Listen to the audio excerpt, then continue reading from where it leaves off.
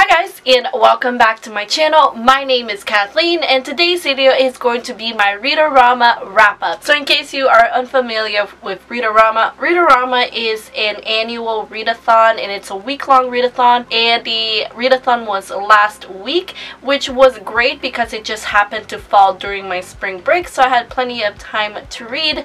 I had selected 3 books to read, and unfortunately, as much as I tried to get through all 3 books, I only managed to read one from my TBR pile, and then I started another one from my TBR pile. And it wasn't because I was lazy with reading. I was reading one of the books from my TBR pile, but then I was listening to the audiobook from another book that I had started reading the previous week. But rest assured, the other 2 books that I planned on reading, I am actually getting done this month. I am so on it with reading this month because so proud of myself. So let's go ahead and get started with the books that I did read. Alright, so the one book that I read during Read-O-Rama week that was actually in my Read-O-Rama TBR was The Empress of a Thousand Skies by Rhoda Belleza, and I actually really enjoyed this book. This is a sci-fi book set in outer space, and it is about this girl who's about to turn 16 years old, and she is the last living member of this great family dynasty, and her parents, her family actually were murdered about 10 years ago when she was just 6, and she was supposed to die along with them, but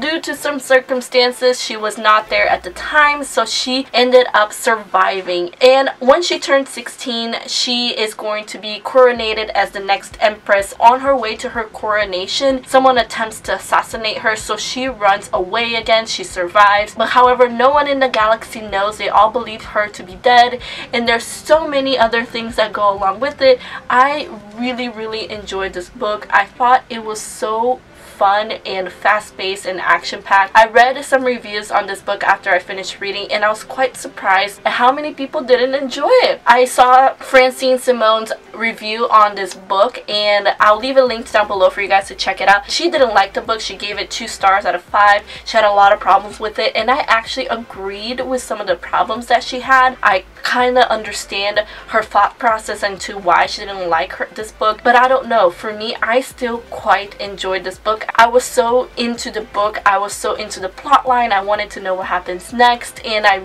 just had a lot of fun reading this, and I really am just sad at the fact that this book is a recent release, which means the next book will not be out till next year, and I have to wait a whole year for the next book, and I'm so kind of like pissed off because I don't want to wait that long for the next book because it was really good in my opinion. And then the next book that I was supposed to read during Read-O-Rama week, but I didn't actually get through it. I did start it, but I never finished. But I still wanted to talk to you guys about it because it is a book that has been mentioned on my channel for many videos now, for a very long time, and it is City of Bones by Cassandra Clare. This is book 1 on the Mortal Instruments series, and you guys know, if you have been on my channel for a while, how many times I have said I need to read this book, and how many times it has been on my TBR videos, and I finally picked up this book. I am about 180 pages into this book, and I'm really enjoying it. I'm alternating between reading the book and listening to the audiobook while I'm driving to school in my car, and I feel like I'm getting a lot of reading done that way by listening to the audiobook as well. And I'm really enjoying this book. I got through, I started on Saturday night, which is the day that Read-O-Rama ended,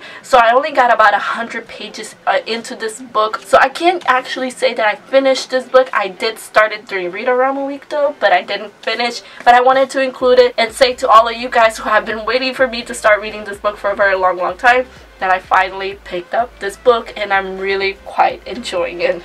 And the last book that I was supposed to read was Before I Fall by Lauren Oliver. I have read this book a long time ago, and I wanted to reread it because the movie recently came out and I wanted to go see the movie, but I never ended up picking this book during Read-O-Rama week. But I am planning on reading this month. I really want to read it because I really do want to see the movie.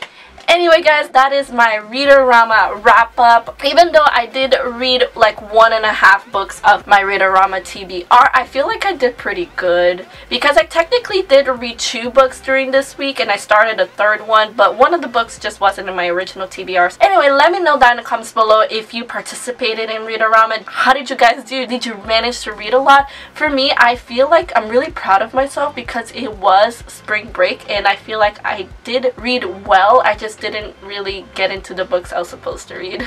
Anyway guys, thank you so much for watching. I really hope you enjoyed this video. Please give it a like if you did and subscribe to my channel if you're not already. All of my social medias are links down below, including Twitter, Instagram, and Goodreads if you'd like to follow me.